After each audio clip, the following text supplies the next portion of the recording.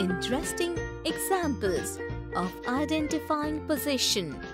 Part 2. Children, in the previous video we saw some interesting examples related to the position of objects using terms such as on, under, inside, outside. In this video we will see some more examples related to the position of objects. Today Chotu and Pinky are helping their mother in cleaning the house. Chotu, look here. Your math notebook is kept on the table. Keep it under the table. Chotu picked up his math notebook from the table and kept it under the table. Mummy, Chotu's pencil box is also kept outside his bag. Chotu, keep this pencil box inside your bag. And Chotu kept his pencil box inside his bag. After keeping the pencil box inside the bag, he left his bag on the bed. Chotu, please pick your bag from the bed and keep it in the almirah. Okay, Mummy.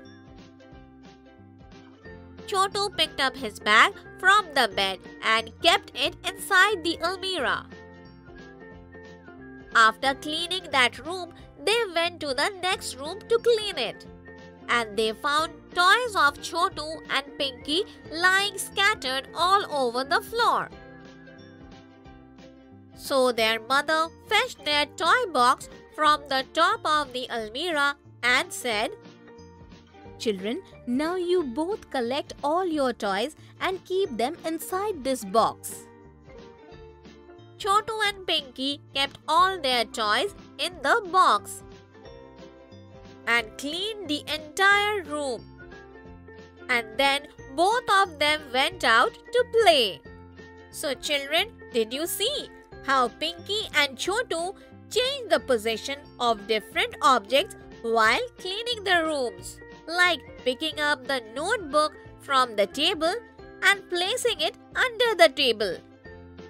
And the toy box was on the top of the almirah. Chotu's mother took the box from there and kept it down. Even Chotu and Pinky picked all the toys which were lying outside the box and kept them inside the box.